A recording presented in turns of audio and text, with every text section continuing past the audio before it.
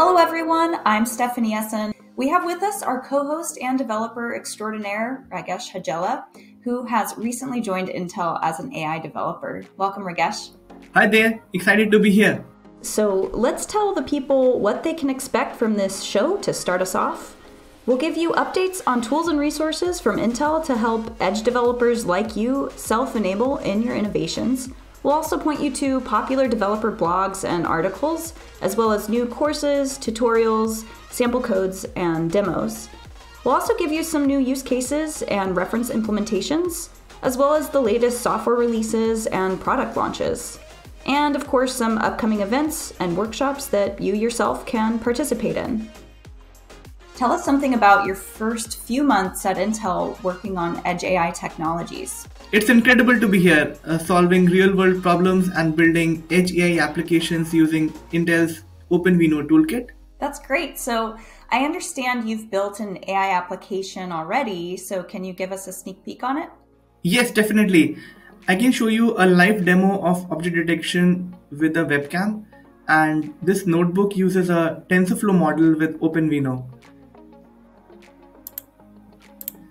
Just load the model from OpenModelZoo, initialize the inference engine, and here we go. Oh, cool. So there's a remote.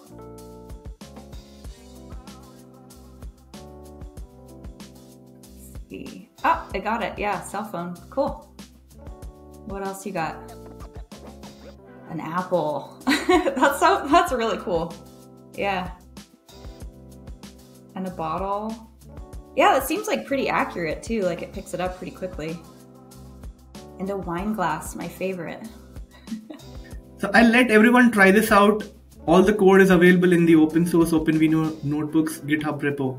Yeah, this is super cool. And I can imagine lots of use cases for this. And I know folks will definitely be interested in trying this out for themselves. So let's make sure to leave a link in the description and, learn how to do it. So once AI inference, Ragesh, looks good, how are models deployed on the edge, and have you come across any innovation around that recently at Intel? Yes, OpenVINO Model Server helps to serve ML models at scale. It uses the same architecture and API as TensorFlow serving. But since TensorFlow serving includes TensorFlow itself as a dependency, its memory footprint is quite large. Intel engineers have introduced preview version of a new lightweight package called OVMS client. It's much more compact, consumes less physical memory, and enhances overall inference performance. Did you get a chance to try it with the code? Yes, I just followed the steps mentioned in this article to run predictions, and it's very easy to use. Started with Docker run to deploy OpenVINO Model Server with ResNet 50 image classification model, installed this new package using pip, created a gRPC connection to the server, and got the predictions on test image of a zebra. Yeah, this is great to see it working so smoothly. So I want to know what resources you used to put the demo together.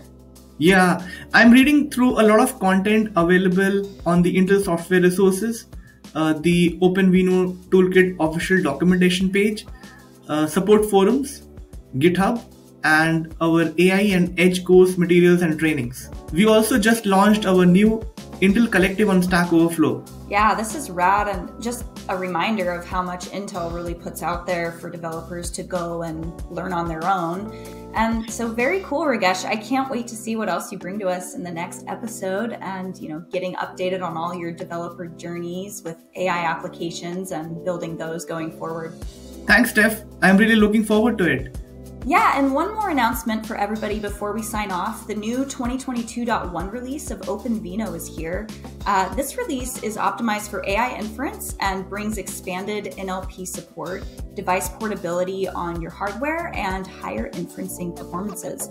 And we've also included all the links to the resources Ragesh mentioned, so make sure to check them out, bookmark them for your next application build, and also stay tuned for episode 2 in a couple of weeks. Ragesh is going to show us an AI healthcare demo with OpenVINO, along with a few latest edge innovations. So thanks for watching.